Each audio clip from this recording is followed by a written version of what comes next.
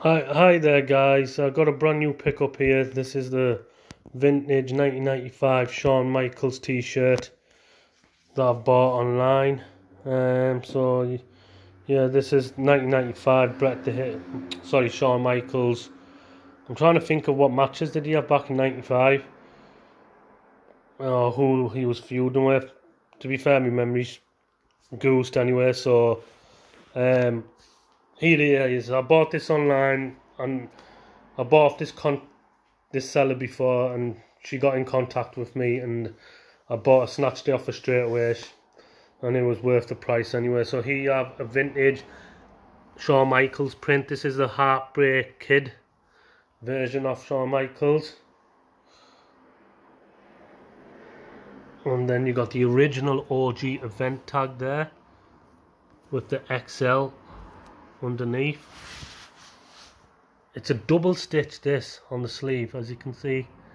Double stitch. Well, the 90s was a double stitch. It's the 80s where it was a single stitch, but it doesn't really matter whether it's double or single. I like it anyway. So here's the back print we have. SHAWN Michaels on the back print there. WWF World Wrestling. SHAWN Michaels, a Heartbreak Kid. SHAWN Michaels. There's my Big L t-shirt there, as you can see. We'll zoom in on that. I was wearing that today. I only wear it when it's the summertime. So there we have a SHAWN Michaels on the back there. SHAWN. There's a bit of marking there, as you can see, of the zebra print there. A bit brown, a bit dark, but it's okay. There's the OG World Wrestling Federation tag. That was before the Attitude Era tag. You got the heart with a crossbow going through it, and you got Michaels. And then you have the Heartbreak Kid, 1995 Titan Sports. I'll just show you the front again.